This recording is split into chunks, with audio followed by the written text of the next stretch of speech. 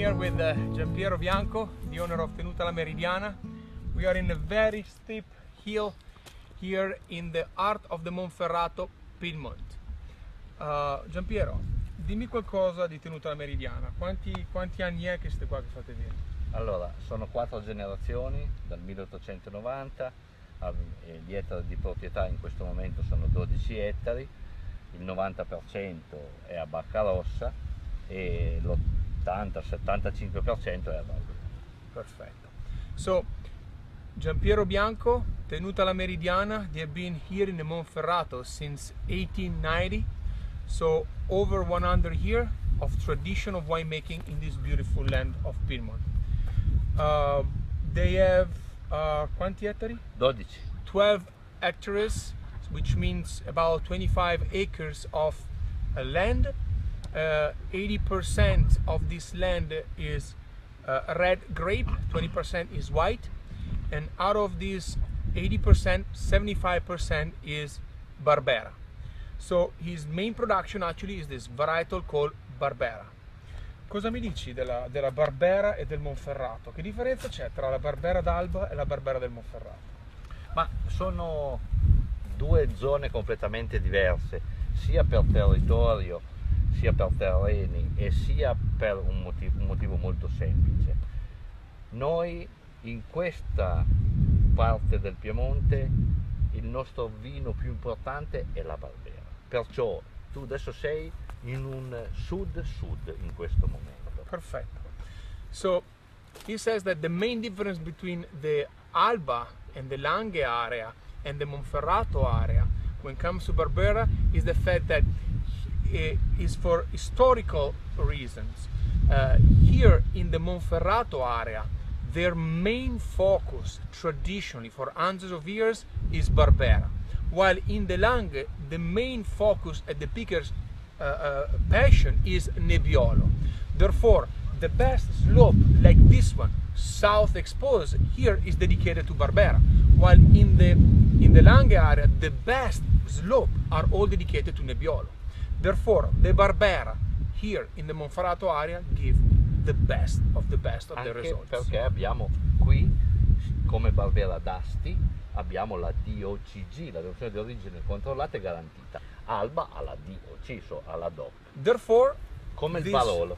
Exactly. Therefore, this main difference has been awarded here in the Monferrato with the DOCG, which is the highest rank in the classification of the Italian wine.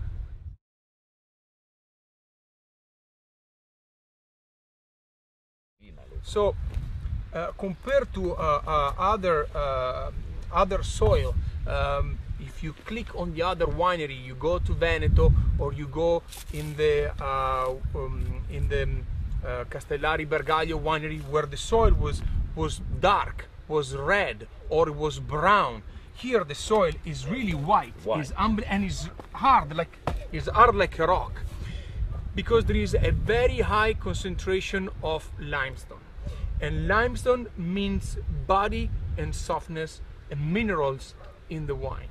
But Giampiero just said if we just dig 1 foot below this layer of limestone and clay, we found a particular soil is called tufo.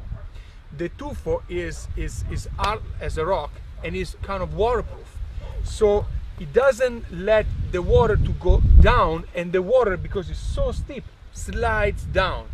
The result is a vine that is quite stressed because doesn't have enough water, enough nutrition, so it doesn't produce a lot. You see the clusters are not too big, but the skin is very thick and the flavor is absolutely phenomenal. Facciamo una Giampiero, vedo anche qui come ho visto con le uve bianche dell'uva sul terreno. I see some grape on the floor as I've seen in the past. You do the same procedure here as they do for the white wine? Ma questa è la vendemmia verde.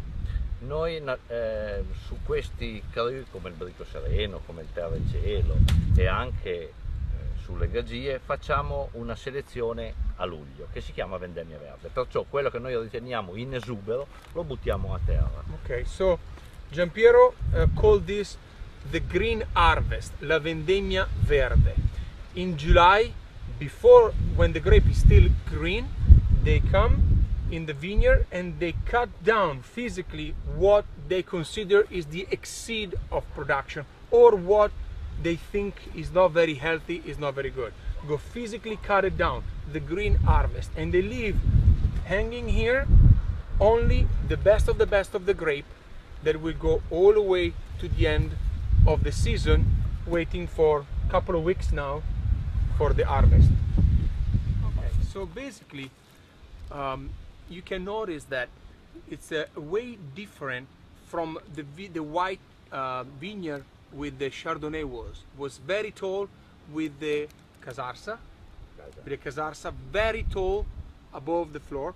This one is very short. Why? Because here we are on the top of the hill. We've seen how steep the hill was, so we need to bring the grape closer to the soil so the grape will get the heat, because up here high elevation is much colder at night, so they will get the heat from the soil.